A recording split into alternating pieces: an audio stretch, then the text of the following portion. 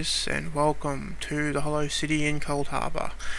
We're here in the bank and we are farming. What are we farming for? We're farming for patterns. Now Cold Harbour seems to be the best place for this. It's a good circuit. We've run it many times before with alchemy, but we're hitting all the houses this time. So we're going to hit the pub, we're going to hit all these houses down the bottom, the housing district to the north, and then probably finish off with the chapel in the middle.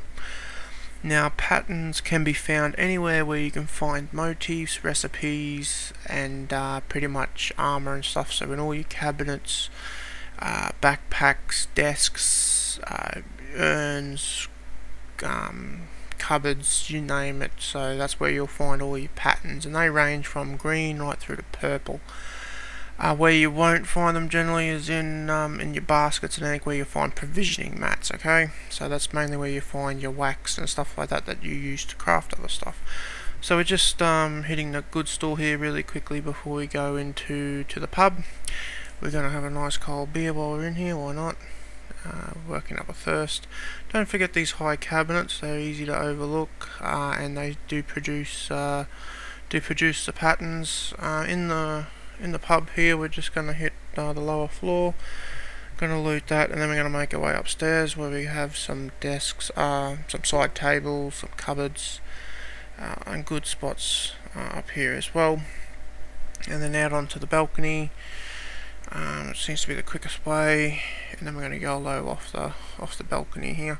Now you can loot the crafting area that's just to the right there, and mainly there's just crates and that in there, nothing too special. But I'm going to hit the library here just for the 2 desks that are in there, and then move straight on to the alchemy lab. Now in here you got the Dwemer pots or urns, and that's a good example. You can pull the patterns out of them, and that's a food for thought, is that you can go in and like Rance's Wheel or any Dwemer ruin. There we go, we just got one, just a green one.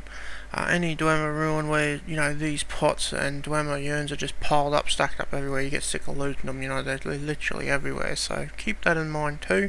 Admittedly, you're gonna have enemies to deal with, but hey, you know, take what you can get. So then it's onwards to the housing area of the Hollow City. This is on the northern side, on the lower edge. There's a whole bunch of little houses, so you're just going to hit all them. Definitely don't pass them up. It seems to be where I get the majority of mine.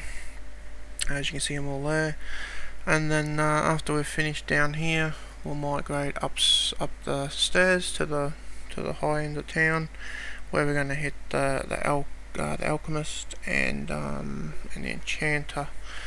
Now it's also good to note that while you're running around, if you do see herbs, because there's a lot of alchemy herbs here in Cold Harbour, is to make sure you hit them, because you're also going to have a chance at alchemy resin, I do believe it is. It's one of the mats that you can use for crafting and housing, stuff in housing. So definitely don't overlook that. And yeah, so definitely take those while you can.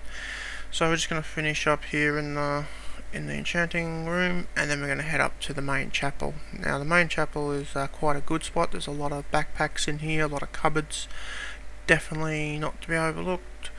And some of them are a bit tricky, so I'll show the whole footage here of the chapel, because you know, little ones like that hard to see definitely.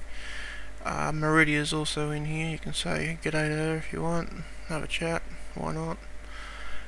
But yeah, as you can see, make sure you get all these backpacks, and then when you get downstairs, there's also a backpack downstairs, so don't miss that as well. And definitely hit those crates, why not? You're there, it only takes a click of the button, might as well do it. And that's pretty much it. It's back over to the bank now, and yeah, and you're pretty much done. So what I've got here is probably the product of an hour and a half of farming here in the Hollow City. So it's not too bad, and also a bit of a buy find is purple recipes.